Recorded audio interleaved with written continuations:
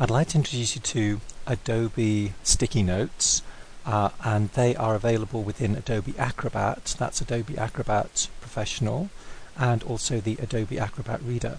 Please note that you need to have Acrobat Reader version 10 or above in order to get this to work. I tried it in version 9 and this particular feature isn't available. Okay, so what I'm going to do now, I'm going to show you how to create a PDF. Now these are very straightforward. I'm going to right click on this particular image here and go to convert to PDF. So that's a facility that I have on this computer. If I didn't have that facility, then I would be able to go to Word. So if I just go to, I can get it from here, just go to Word and then drag my image across, and then I could also go to Save As PDF. So those are two ways in which I can create a PDF document.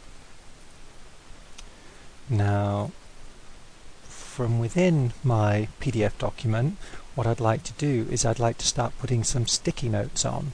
So I'm just going to go here and click on Add Sticky Note, and let's say I wanted to put a label on here. So this is just a simple label, perhaps very useful for something like ESOL, and I just type in the word hair.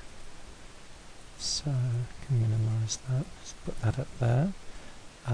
Let's say I want to add another one, and I might put ear.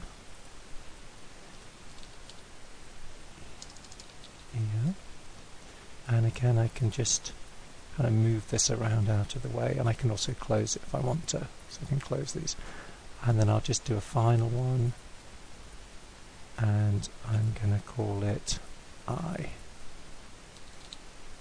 Okay, so sticky notes are as simple as that, and what's really nice about them is I can roll over them, and it will actually indicate what the content of those sticky notes are, and I can click on them and I can see the text within the sticky note.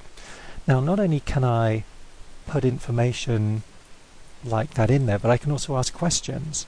So for example, I could put in what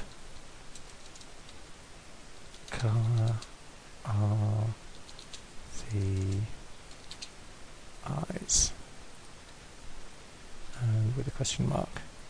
Okay, great. So I've now got a question in there.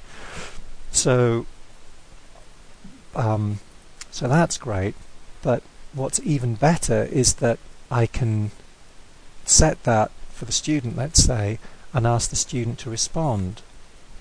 So that's what we're going to do now. I'm going to minimize that, and I'm just going to save this and just keep it as face.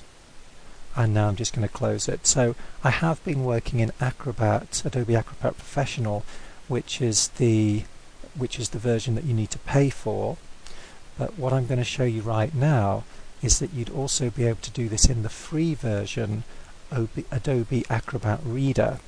So I'm going to right click and I'm going to be opening it in Adobe Reader 10. So this is a feature of 10 that I'm showing you. So I would urge you to upgrade to 10 if your machine is running a different version. Okay, so here we go. And as you can see, I've got the sticky notes here. But what's really great is that I can now right click and actually reply. So the question, what color are the eyes? I can write blue. And I can save that. So you can see that there's, when I click that, you can see that there's been a reply.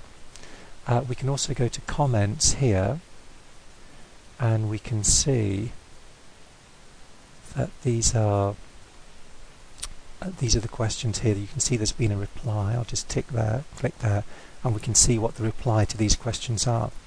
Now this STTMOR, that's my login because I'm logged into this computer. That's why you're seeing that. If a student had logged in, then what you would see is their user ID. So this is a great way for students to be able to respond to questions, you can also in fact move these things around.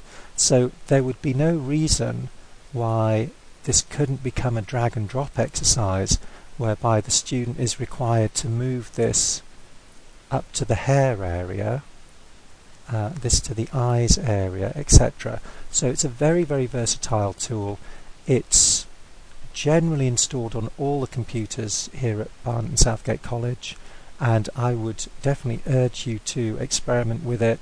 I think uses would include health and safety and many other ones.